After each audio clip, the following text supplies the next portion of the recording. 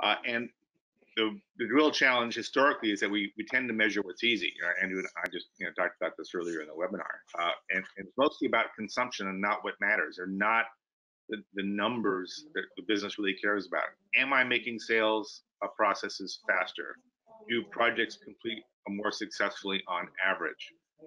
Our customer support process is directly increasing our NPS score, Net Promoter Score, with customers, which is a common customer satisfaction metric. No, we tend to look at how many active users we have, how many page views, how many searches were conducted, because it's easy. That's the data we have.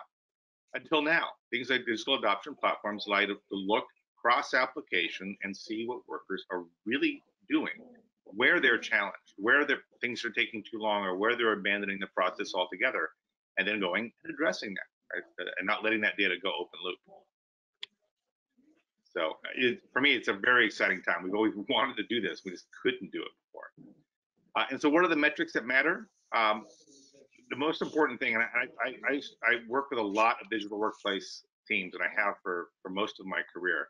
And most of them come out of IT. They don't necessarily understand that if you ask, let's say, for budget for a digital adoption platform, and you don't go back and show them how you improve the business, if you come back with page views and number of logins and number of active users, you're going to say, that's great, but what is it? I don't know what that means to my business. Have you helped it?